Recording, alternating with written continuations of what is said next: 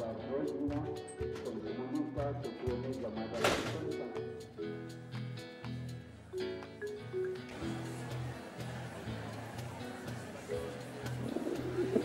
A tu reina se le comunica que tiene llamada telefónica. A tu reina se le comunica que tiene llamada telefónica. No.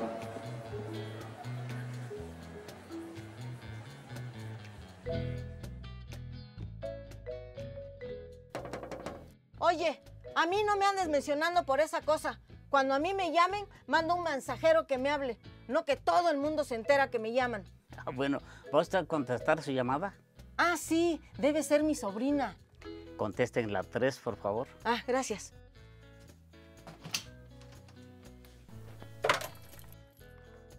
Hola, tía Reina. ¿Qué pasó, mija? ¿Cuándo llegas? Salgo el próximo sábado en el autobús que va de México a Santiago de Yosondúa. Ah, bueno, aquí te espero. Salimos el sábado a las 8 de la noche y llegamos el domingo a las 8 de la mañana. Te voy a hacer masita con tasajo. ¿O prefieres que te haga un molito de hongos? Vas a llegar con hambre, seguro. ¡Qué rico! Pero mejor me haces tu tuñiz y pan de trigo con chocolate. Claro que sí, mija. Tengo chocolate fresco. Lo acabo de moler en la noche. Lo molí en el metate. Ah, y cuando llegues vas a conocer a Tío Napo. Él te va a llevar a conocer las maravillas de Yosondúa. No sabes qué gusto me da que regreses a la tierra en que naciste. Tu mamá te llevó tan chiquita de acá. Estoy muy emocionada, tía Reina. Tanto que me han contado del pueblo. Aquí te espero, pues. Hasta pronto.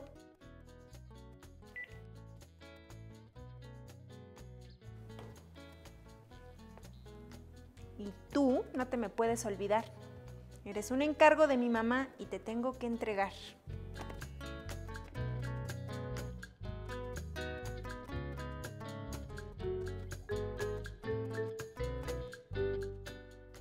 Así despierta Yosondúa los domingos, cuando se pone la plaza y de los ranchos vienen los habitantes a vender sus productos.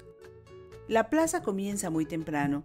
Desde las 5 de la mañana comienzan haciendo trueque hasta que algunos se van contentos con lo que logran y otros se quedan para vender sus mercancías.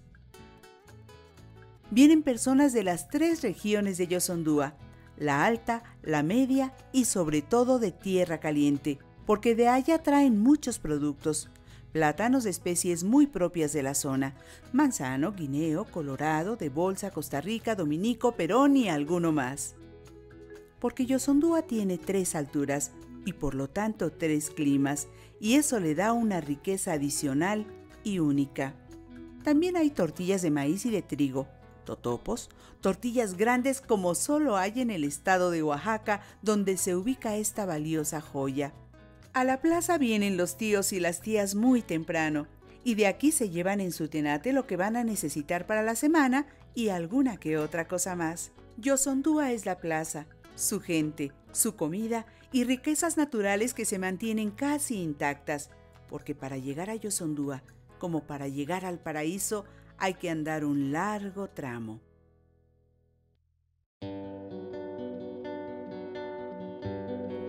El tutuñí es un platillo típico de la Mixteca. Consiste en una gran tortilla que a medio cocer se saca del fuego donde previamente se tostó chile costeño u otro que se deja remojar en la misma agua que se toma para moldear la masa. A esa tortilla a medio cocer se le unta el chile y la hoja santa. Se hacen pedacitos sobre las tortillas y se les agrega un poco de sal. Luego se atrae de las orillas al centro, se dobla en 2 partes, luego en 4, hasta lograr una especie de bolita. Y esta delicia calientita se sirve acompañada habitualmente de tasajo o se come como antojito vespertino.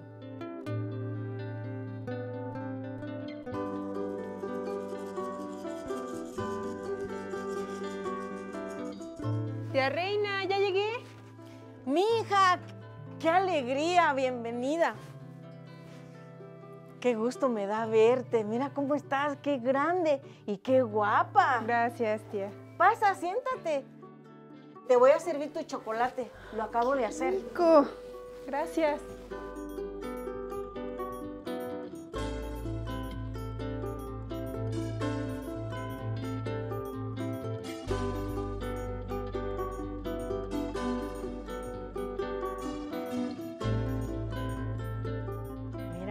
tu chocolate. Aquí está el pan de trigo. Lo compré muy temprano en la plaza. Gracias. Debes estar cansada. ¿Cuántas horas fueron de viaje? 12 horas. Me dormí buena parte del camino, pero ya de Tlaxiaco para acá ya no. Lo que sí es que no me perdí los paisajes que tanto me contaba mi mamá cuando estaba chiquita. Yosondúa es un lugar muy bonito. Uy, no has visto nada. Después de que comas algo, te espera mi primo Napo en la iglesia para que te cuente su historia. Pero no la que está aquí enfrente, la otra, la que nos llevó 7 años restaurar. Es la Capilla del Calvario. Es una construcción del siglo XVII. Vas a ver qué bonita nos quedó. Es la que me habías contado hace unos años, donde hacían tequio, ¿no? Pero, ¿qué es el tequio? No lo entiendo muy bien. Ah, es trabajo comunal, donde participan mujeres, hombres y a veces hasta los niños también colaboran. En fin, todos debemos colaborar con algo. Pero si no están aquí o están trabajando, ¿cómo lo hacen? Ah, entonces colaboran con dinero, con materiales o también comida para los que trabajan. Pero Napo te va a contar más de eso. Pero primero come. Te hice los tutuñís. Ya después vas a tener tiempo de probar las tortillas que hacemos acá y que son grandes, no como las que estás acostumbrada. Y los totopos y las tortillas de trigo, que estoy segura te van a gustar mucho. Solo espero tener estómago suficiente para acabar con todo esto. Y si no, aquí se te hace. Ya que termines te llevo con Napo para que vayan a la Capilla del Calvario. Tío Napo es como el cronista no oficial de Yosondúa, respetado y querido al mismo tiempo. Guarda en su memoria datos, recuerdos y anécdotas que enriquecen la historia de Yosondúa.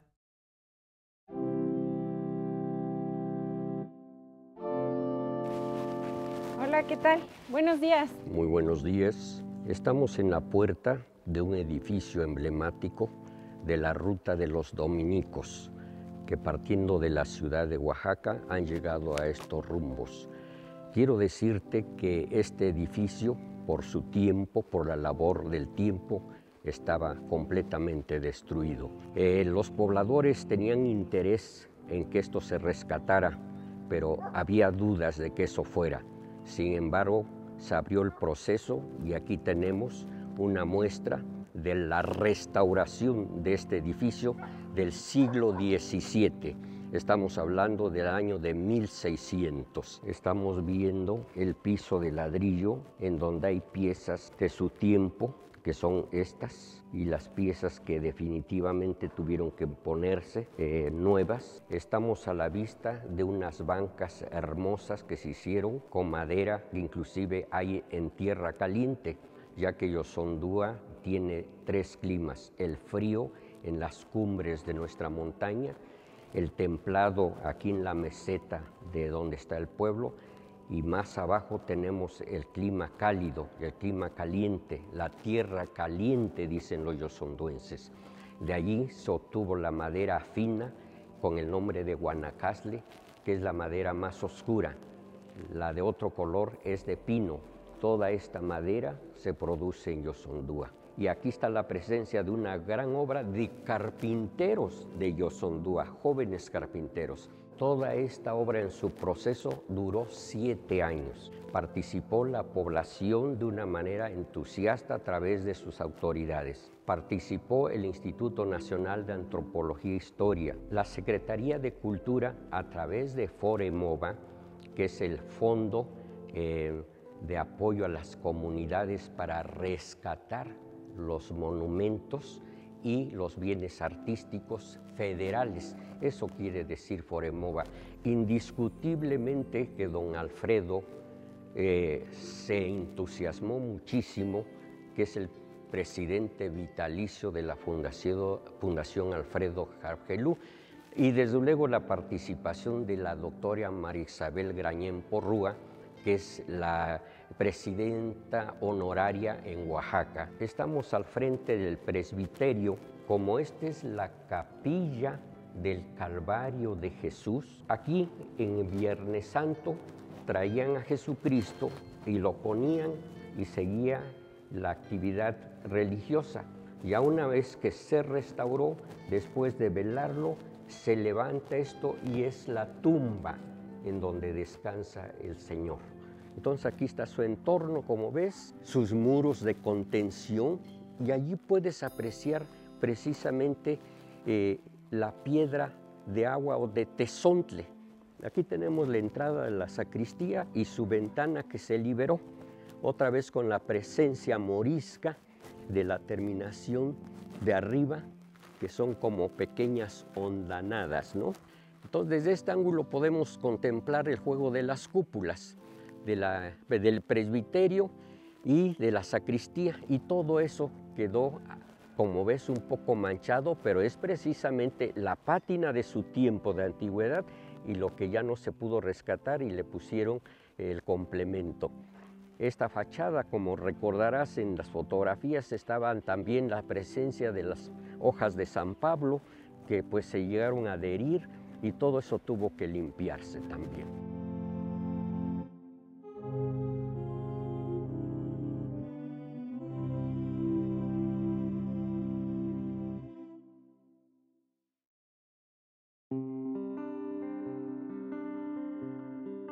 Oye, tía Reina, ¿qué estás haciendo? Aquí, mija, estoy limpiando mi plantita. Oye, tía, ¿qué crees? Vengo de la capilla y está lindísima. Tío Napo fue muy gentil. Me contó cómo todo el pueblo se reunió y colaboró para restaurarla. Me pongo a pensar, imagínate qué hubiera pasado si la dejan perder. Yo no sé mucho de esas cosas, pero es una construcción del siglo XVII y pues es como una joya, ¿no? Sí, una joya dentro de otra joya que se llama Yosondúa. Oye, me dijo que mañana temprano me va a llevar a la cascada. Parece que está muy orgulloso de ella. Estoy segura que te va a encantar. Me han hablado muchas maravillas. Esmeralda, ¿verdad? Sí, porque se alimenta del río Esmeralda. Y hablando de capillas, ¿cuál es el festejo más grande de Yosondúa? El patrón de Santiago Yosondúa es el apóstol Santiago. Y esa es nuestra fiesta principal el 25 de julio. Es una celebración muy grande. Viene gente de todos los alrededores a vender sus mercancías. También viene gente de otros estados. Elegimos reinas, madrinas para el señor Santiago. Se hacen encuentros de básquetbol entre las comunidades. Se hacen bailes muy grandes y casi todos gratuitos para ellos. Ah, también se queman castillos, toritos de petate con muchas luces. Es muy bonito ver al pueblo tan colorido. Muy emocionante. Toritos de petate, cohetes, qué emocionante. Y supongo que también ha de haber un buen de comida. Claro, cuando de comida se trata, Oaxaca tiene mucho, pero Yosondúa tiene muchas cosas más, cosas diferentes. Sí, ya lo vi. La verdad es que se me hace que voy a subir unos kilitos de más, pero no importa, porque todo está bien sabroso. Oye, tía, ¿y qué es esto? Esto es un antiguo horno. Tu tío hacía pan de trigo aquí, pero como lo dejó de trabajar, ya nadie lo usa. Y míralo, se está cayendo a pedazos. ¿Y por qué no lo rescatan como la Capilla del Calvario? No sé para qué, pero lo estoy pensando. Por cierto, te contó Napo que están trabajando para recuperar un muy antiguo molino de trigo en el pueblo.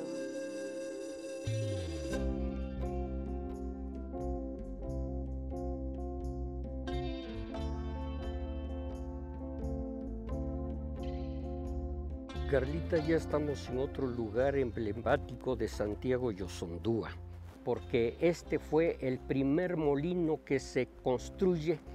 Los yosonduenses comienzan a hacer gestiones en 1788 y la respuesta del virrey la da el 19 de diciembre de 1789. Esta parte corresponde a la agencia de Imperio. Ahora vamos a ingresar al interior de este inmueble. Por aquí, Karla, por favor. Para llegar a este lugar que es donde va a estar, podríamos decir, la maquinaria, la que va a mover precisamente el molino. Es un edificio que tiene actualmente 232 años. Estamos aquí enfrente, en donde, de acuerdo con este marco, aquí se levanta el cajón y encima de ese cajón se colocan dos piedras, la fija, que es el metate, y la que va a tener movimiento, que es la mano. ¿Cómo se logra este movimiento? Gracias al tanque de almacenamiento, que lo vamos a ver, y que tiene una capacidad de 56.740 litros. Entonces, con esa fuerza, allá hay una salida, se abre esa compuerta y entonces hay una rueda hecha de sabino con sus aspas que van a pegar y que van a dar el movimiento, y ese eje va a mover a la piedra que te digo que va a servir de metate, y al contorno de esto, que va a ser un entarimado bien hecho, van a estar esparciéndose las harinas. Adelante, como ves esos agujeros, ahí se van a colocar 2 vigas, porque arriba de ellas se va a poner un cajón que le llaman tolva. Allí van a traer el trigo, y ese trigo se va a conectar con el movimiento y va a estar cayendo granitos por granitos. Así es que esto es muy lento, pero al fin y al cabo, en su momento, los paisanos tendrán su harina para hacer su pan. Entonces, como ves, este también se va a restaurar. Ya se ha avanzado en un 80%. Se suspendió por todo lo que se vino, la pandemia, pero ese 20%, yo creo que si todo marcha bien el año entrante, se reinicia para que pronto esto quede bien restaurado, y además le dé trabajo a los paisanos que comenzarán a sembrar su trigo para que ellos mismos elaboren su pan y sus derivados. Cuando los paisanos preparaban aquí sus costales llenos de harina, hacían sus caravanas y se dirigían a la costa, a Pinotepa Nacional, a esos lados, a vender su harina y a cambio traer productos que no hay aquí, como es la sal, como es el pescado seco, como es el chile costeño. Así es que había un gran movimiento, porque a partir de esta construcción, que fue el primero, pasó un año para que los demás paisanos se inquietaran, hicieran sus propios molinitos más pequeños, pero funcionaron. Así es que en total Yosondúa llegó a tener 7 molinos, pero el que originó la motivación de todo esto es este de 1789.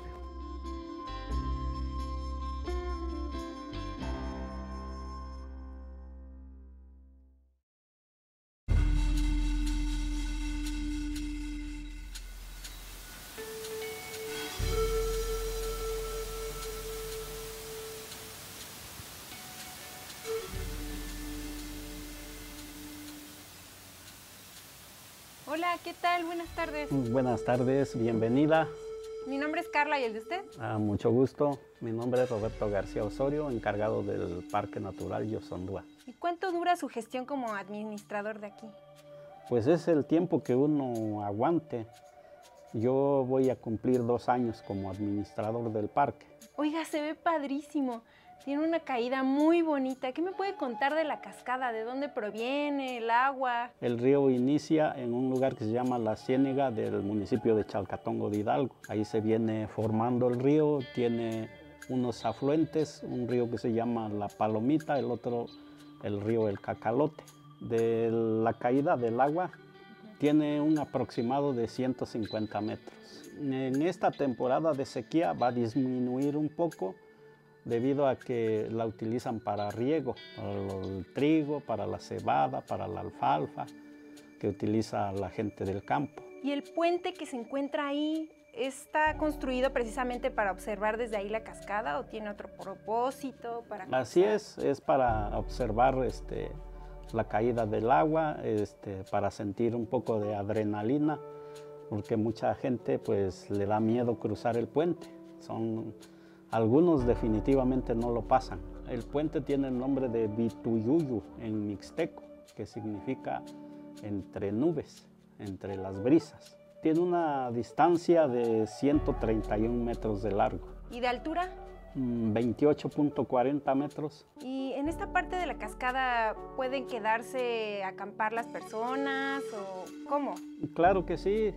Hay personas que les gusta estar aisladas de la civilización y les encanta quedarse para acampar. Pueden quedarse aquí en la tiendita o pueden quedarse en el área del restaurante, donde está el área de estacionamiento. Tenemos cabañas por si solicitan en algún momento. La cascada Esmeralda, ¿es lo que más les enorgullece aquí en Yosondúa? Claro que sí, es la carta de presentación del municipio de Santiago Yosondúa. Pues los mismos visitantes nos empezaron a hacer sugerencias de que hiciéramos algo por lo porque estaba muy atractiva. Dice, esta es una belleza natural, ustedes deben de darla a conocer al mundo para que empiecen a tener una pequeña fuente de ingresos. Pero ¿sabe qué es lo más bonito? Que los habitantes se preocupan por mantener limpio, por preservar. Ya la mayoría de los habitantes del municipio ya tienen conciencia de lo que es tirar la basura. Ya todo el mundo se preocupa por recoger su basura y darle un destino final. Bueno, muchas gracias por su atención. Este lugar es maravilloso y es más bonito saber que la gente se preocupa por preservar el lugar y lo cuida. Oiga, hablando de cosas así, ¿usted conoce a tío Ramiro? ¿Sabe si ha pasado por aquí? Híjole, no he sabido del tío Ramiro, pero me parece que está en la comunidad de Cañada de Galicia. Justo para allá voy. Muchas gracias. Que esté Hasta bien. pronto. Para servirle.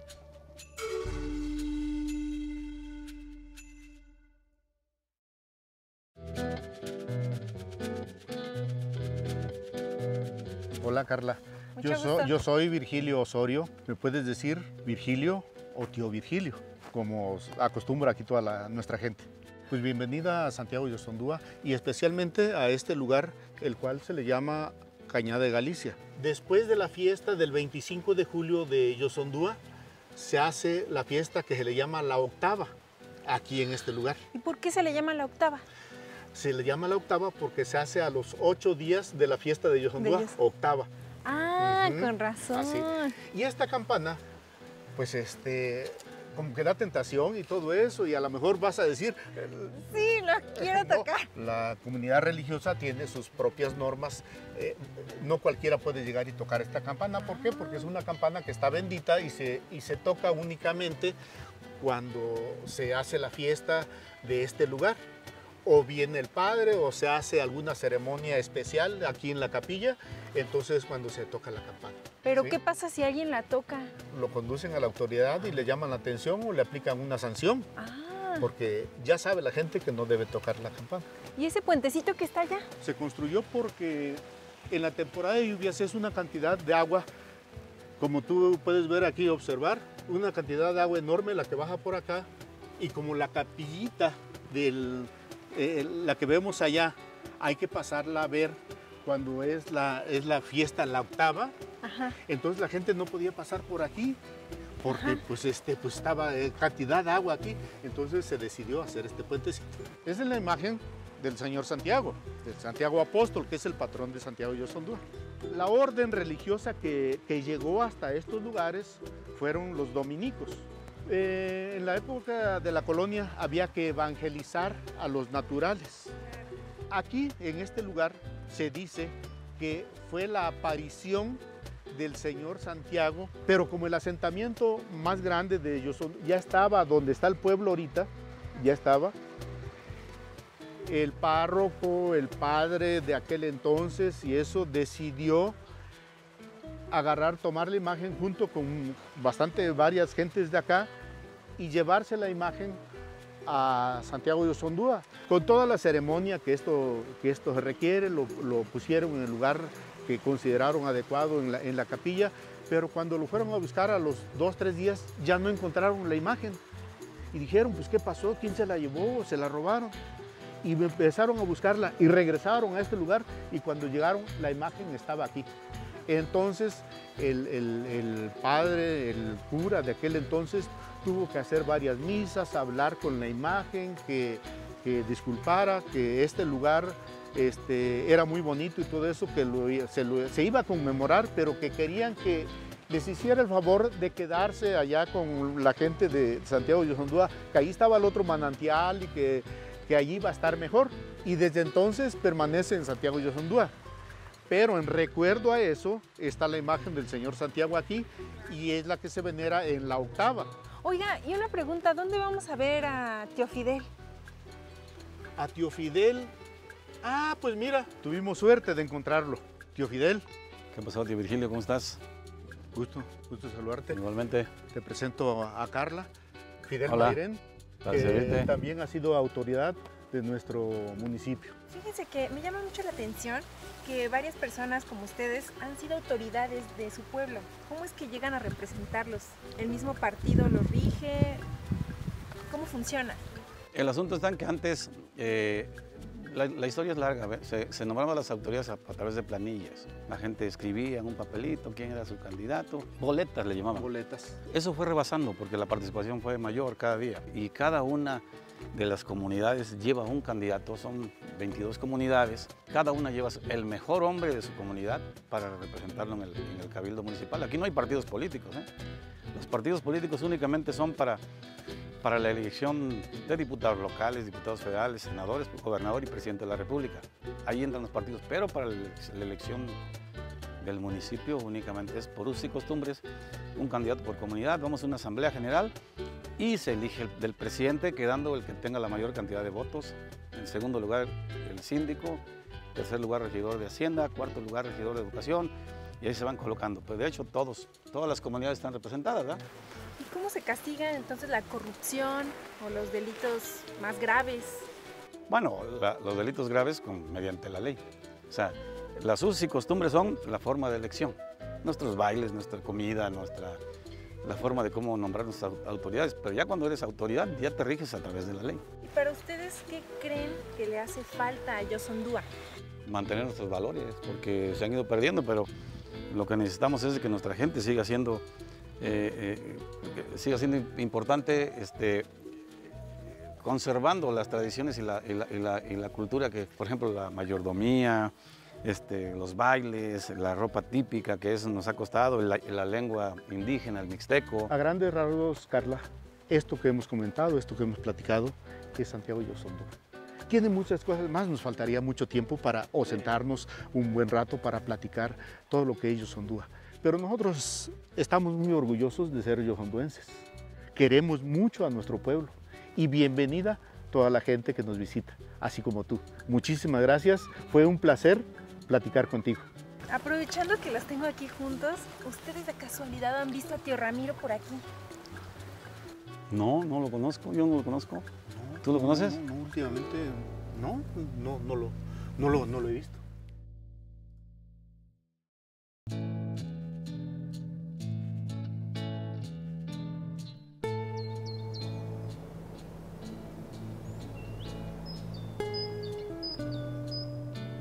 Buenas tardes, licenciado.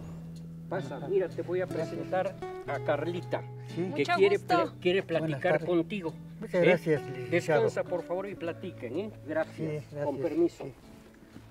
¿Cómo le gustaría que le dijera? Pues tío, Tío Fano. Fano. Sí. Ah, ok.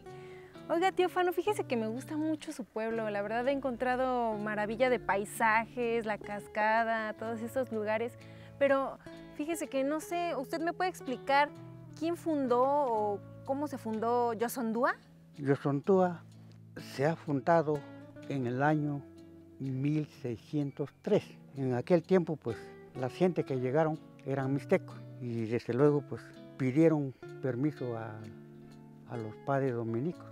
Los indígenas estuvieron trabajando bajo manto de los españoles. Aquí me he dado cuenta que la gente es muy amable, se interesan en apoyar, muy entusiastas. Sí, pues cuando hay un trabajo así, pues cualquier persona pues, nos puede apoyar, nos puede dar la mano. Sí. Y la persona que está trabajando, pues, también, aunque sea un refresco que responda, pues ya. Sí. Agradecen. Agradecen. Son muy agradecidos. Sí. ¿Y por qué? Ah, sí, es una pregunta que me intriga mucho, porque yo veo que dicen tía Irma, tía Yola, tío, tía. ¿Por qué se dicen tío? Es un respeto. Ah.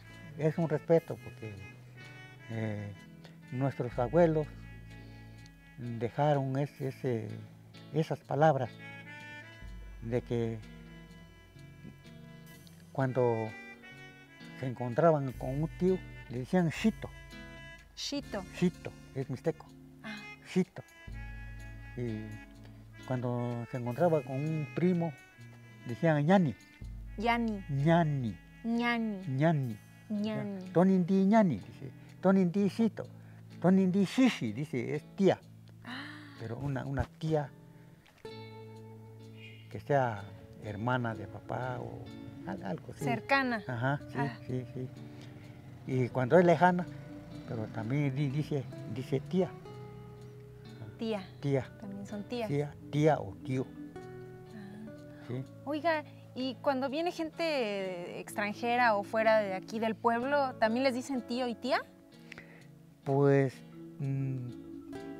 veo que la gente pues no, ya que viva una semana, 2 o 3 semanas, ya un mes, ya empiezan a hablar. Ya sé, Ajá. se les pega Sí. y ya dicen tío, tía. Tío, tía, sí. Y así lo reconoce el pueblo también. Así reconoce el pueblo.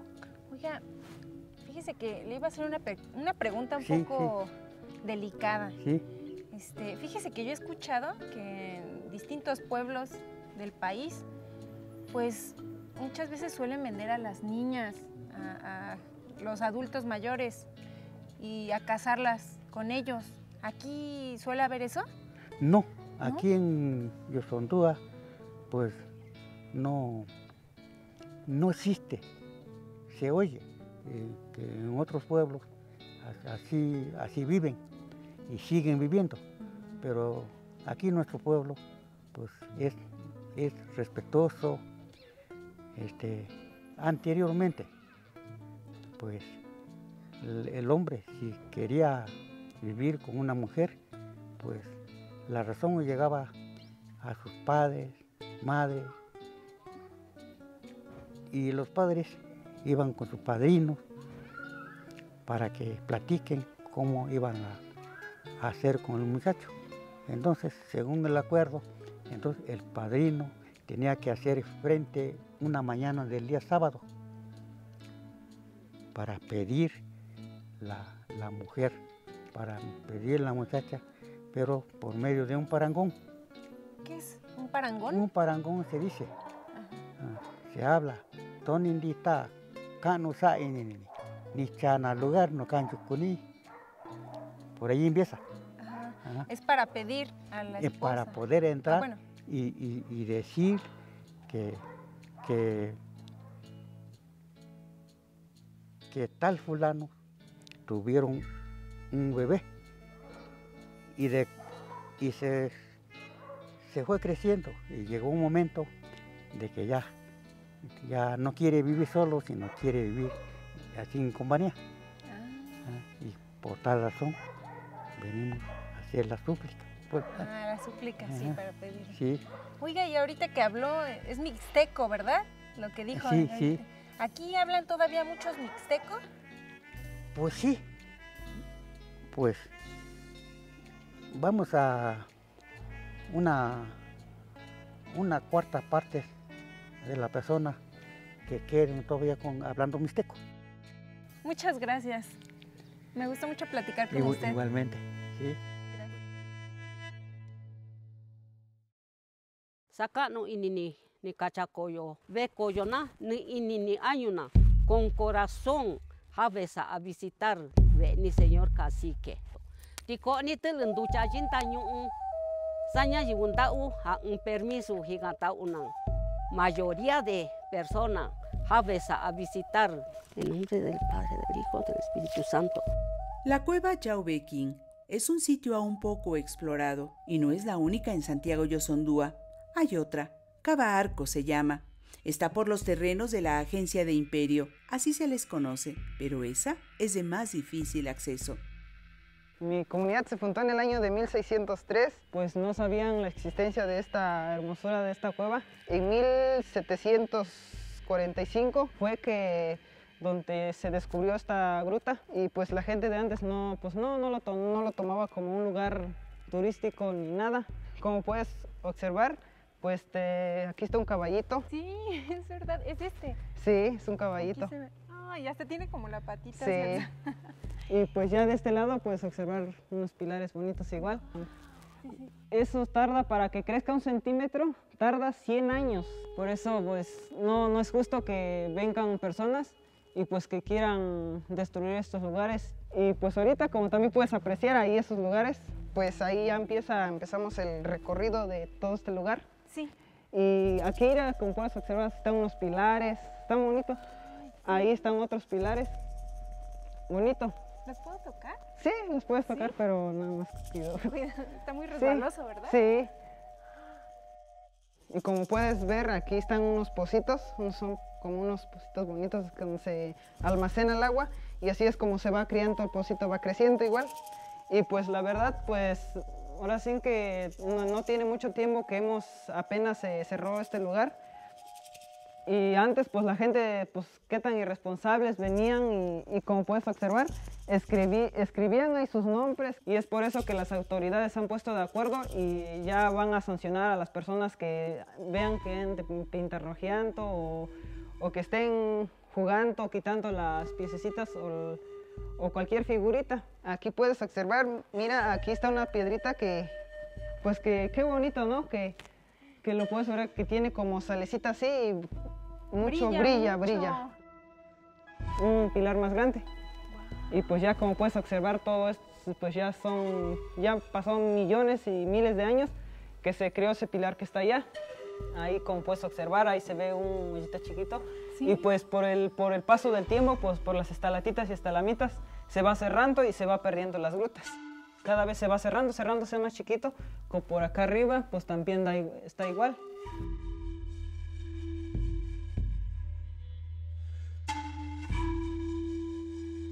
No se sabe mucho de ellas.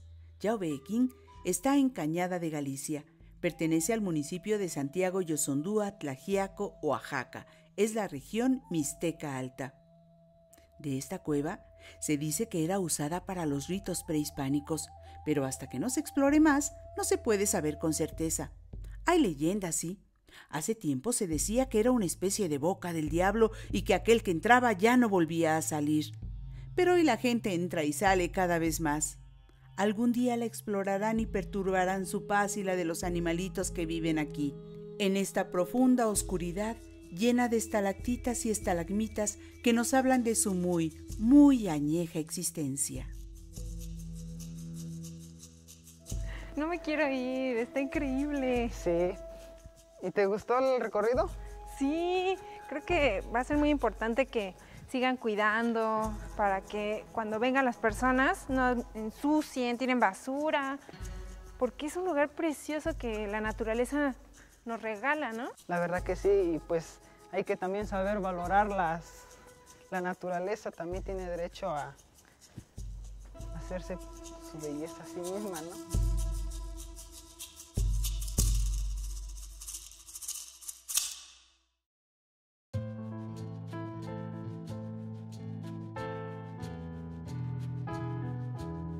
Ah, hija, qué bueno que me acompañaste aquí a dejar unas flores a tu tío y echarle una rezadita.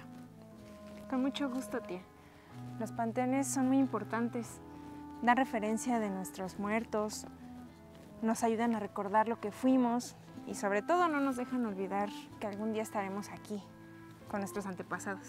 Qué bueno que lo veas así, mija, porque los panteones también tienen su historia. Este es el panteón viejo. Y luego surgió otro que era el nuevo. Ahora hay otro. Después de pasar de este el viejo y el nuevo, se juntaron.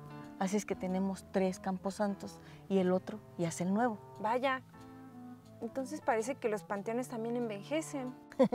¿Qué razón tienes, hija mía? Oye, tía, ¿y cómo celebran el Día de Muertos aquí? O sea, ¿hacen como en el resto del país que vienen a ofrendarle a sus muertos la comida, mariachis, flores? Más o menos. La gente viene al panteón a dejar sus flores, a poner sus velas. Es una especie de verbena. Pero ir a la plaza desde las 3 de la mañana a hacer las compras para poner su ofrenda. Aquí la comida es muy típica. Todo el mundo hace mole negro, tamales. Pero a mí me gusta hacer los tamales de chile ajo. Esos me encantan. Pero dime, ¿qué es lo que más te gustó de Yosondúa? Todo, tía. Ya sé que la cascada es la joya de la corona, pero la gruta es espectacular. Y la zona de agua, del ojo de agua, ay, me encantó. Con el árbol y el nicho, es precioso. Cañada de Galicia. Sí, también fue un sitio muy hermoso. La verdad es que Yosondúa y sus paisajes son maravillosos. me falta más por conocer y espero volver muy pronto. Ojalá. Oye, mija, me dijo Napoleón que preguntaste por tío Ramiro. Pues, ¿qué, lo conoces? No. ¿Entonces? Lo que pasa es que mi mamá le escribió una carta y me dijo que se la entregara personalmente. Me dijo que es muy importante para ella. La verdad no sé qué dice, pero no lo encontré. ¿Sabías que ellos fueron novios? Ah, sí, mi mamá me contó. Sí, tú tenías 3 años. Y ya tengo 20. A veces viene a despedirse de mí porque se va de mojado. ¿De mojado? Qué triste. Sí, pero luego regresa para los días de muertos o para las fiestas de nuestro Señor Santiago. Todos los que se van de mojados vienen a celebrar la fiesta. Ah, entonces puedo buscarlo después. Sí, hija, aquí te estaré esperando.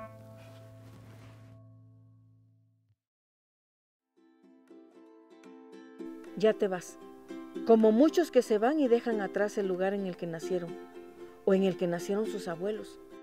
Tú dices que regresarás y te creo. ¿Cuántos no se han ido para regresar y no vuelven? Algunos triunfan en la vida y se olvidan del lugar que los vio nacer, del sitio que los acompañó en los primeros años de su vida. ¿Te imaginas que aquellos que se han ido regresaran para compartir con sus raíces todo lo que aprenden? ¿Te imaginas volver a tus orígenes para preservar su belleza, sus tradiciones, sus valores? Nosotros estamos orgullosos de nuestra tierra, orgullosos de su gente y de la riqueza natural que aquí tenemos.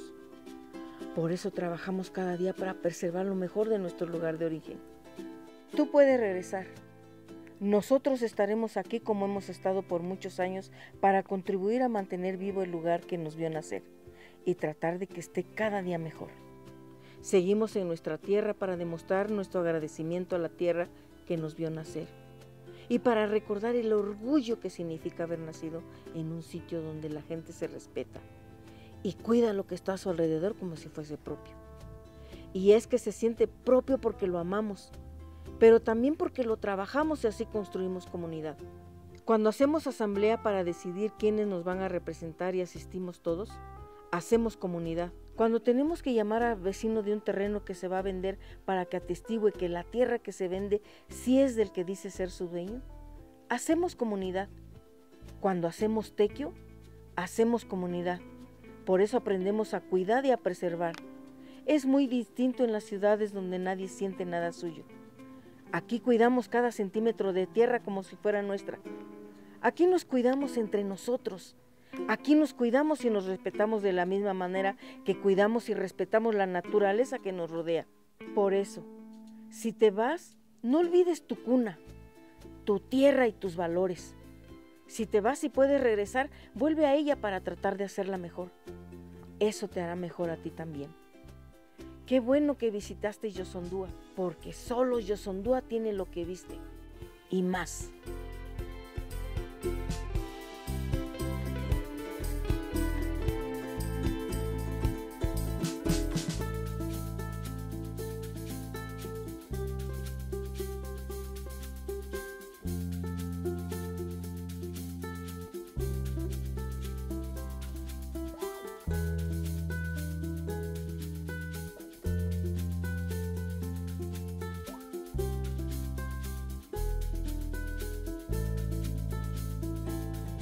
Ya te vas de tu cuna, de tu origen, dejas ya esta tierra bella y noble y verás con orgullo cuando vuelvas el respeto y cuidado que nos lleva. Volverás cuando llueva sobre el llano, cuando la cascada cante al cielo. Volverás al lugar donde creciste. Yosondúa siempre aquí te esperará.